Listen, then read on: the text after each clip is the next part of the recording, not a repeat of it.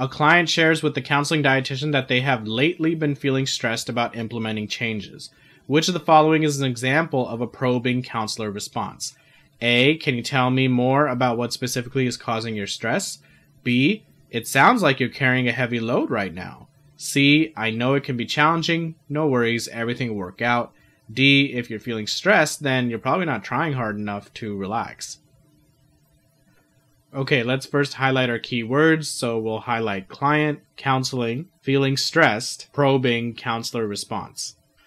All right, let's start with A. So this definitely sounds like a probing counselor response. We're delving deeper into what exactly is causing the patient's stress. We're trying to get them to open up and give more information, and information is the foundation for how we can help the client. So this definitely looks like a probing counselor response. Let's pocket it and move on to B.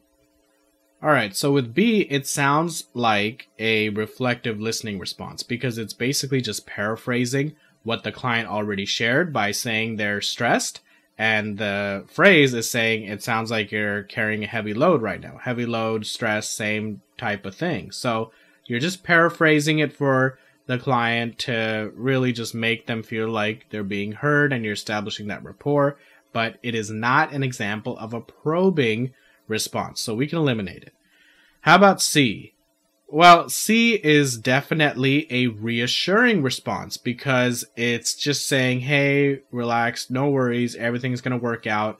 Again, not something that you want to rely on because it's not really producing any type of productive game plan for the patient. And it's definitely not a probing response because it's not opening up any further communication about the issue. So it's not a probing response, we can eliminate it. How about D? So this definitely sounds like a hostile response because you're basically saying, hey, patient, you know what, you're stressed? That's on you, and you're just not doing enough to not be stressed. Definitely not something you want to tell the patient, and it's definitely not an example of a probing response because you're not digging deeper at all. You're really just closing off communication. We can eliminate this answer choice. That leaves us with A, and that is indeed the correct answer.